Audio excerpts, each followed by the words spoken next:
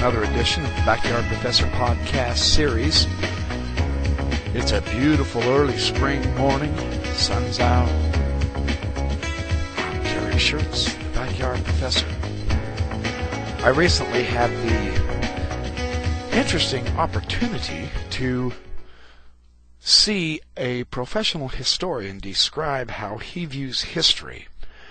And I have been reading quite a few different types of books in history, and this particular methodology of historical inquiry really caught my eye based on some of the information that I've been reading. One, on certain message boards, I have read that the historical Abraham has been shown to be a complete fiction, because the written record about Abraham is 1,000 years later than his actual existence, and therefore he's a myth.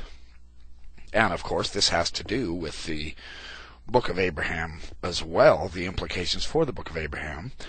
And just recently on another message board, I was reading where a professional Latter-day Saint historian, Bill Hamblin, was discussing the implications of the archaeological record in relationship to the Bible and to the Book of Mormon. And of course, the critic's stance is that there is absolutely nothing in favor of the Book of Mormon archaeologically, while there are empirical facts that can show us causes for the Bible.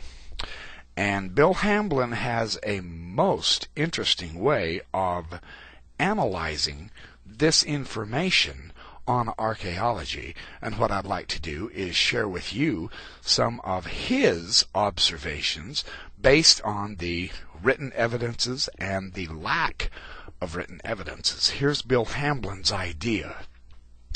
I do not believe that there are empirical facts about the past. I believe there is evidence. This evidence requires careful analysis and contextualization to create meaning and interpretation. This is the nature of historical knowledge. Anyone who claims there is empirical facts for the biblical record, while the Book of Mormon record lacks those facts, apparently does not understand the idea of how history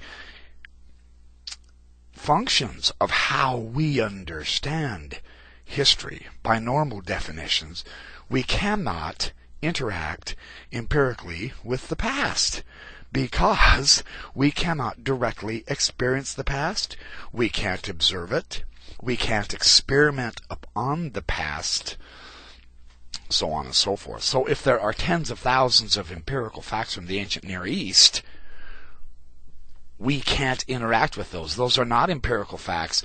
What they are is interpretation. Without texts, see, the critic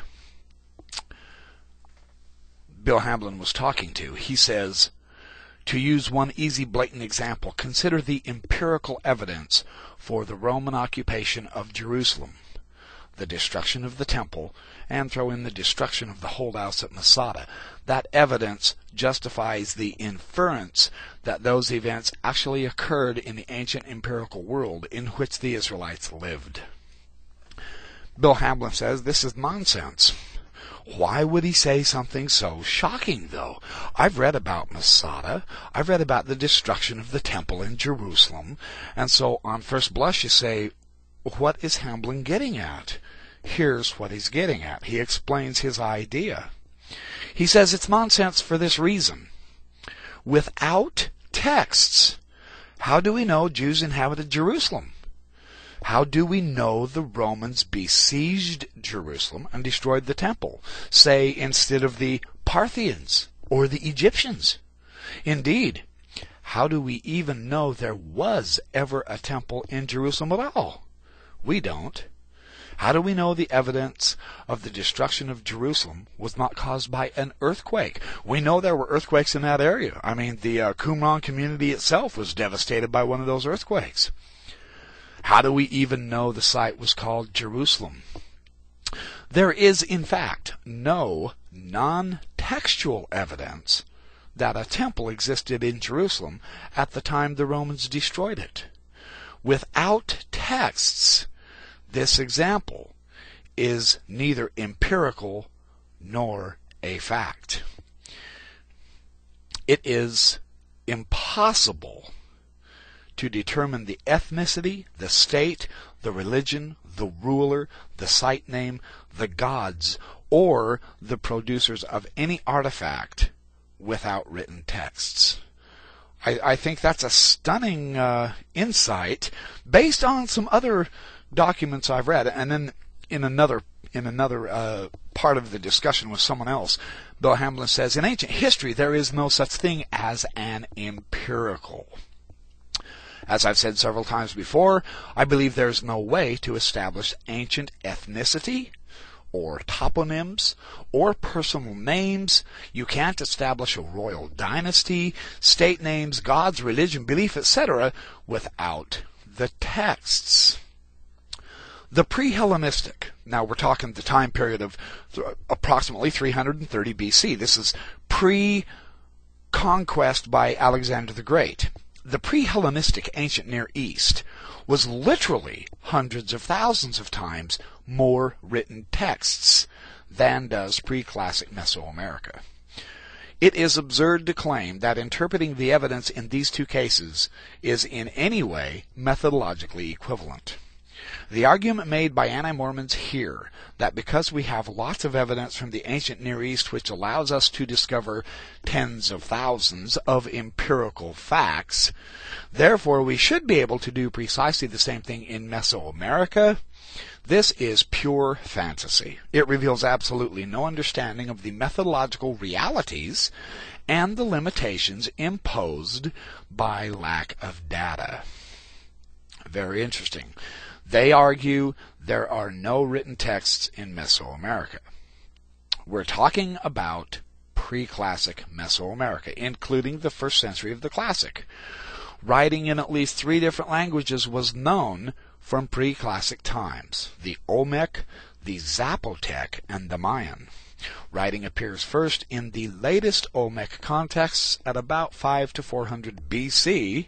This is according to the Oxford Encyclopedia of Mesoamerican Cultures. Well, this would fit in well with the Book of Mormon. The Book of Mormon says, yes, there was writing then. However, unfortunately, because of the state of the data and the accumulation of the data that we have, pre-classical writing is fragmentary. We don't have an enormous quantity, and we're still only partially being able to read it. The phonetics of proper names for ancient Mayan is generally unknown. City names are frequently written with emblem glyphs.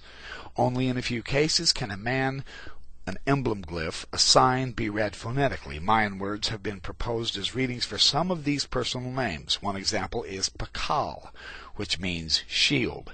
Now, this is the prominent rule of Palenque.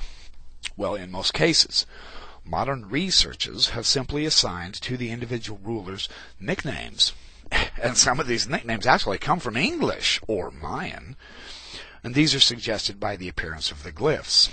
This is according to Scherer in the Ancient Maya, his 5th edition, page 141. The pronunciation of ancient Mayan is unknown. It's 1,000 years older, of course, than the earliest phonetic transcriptions of Mayan by the Spanish,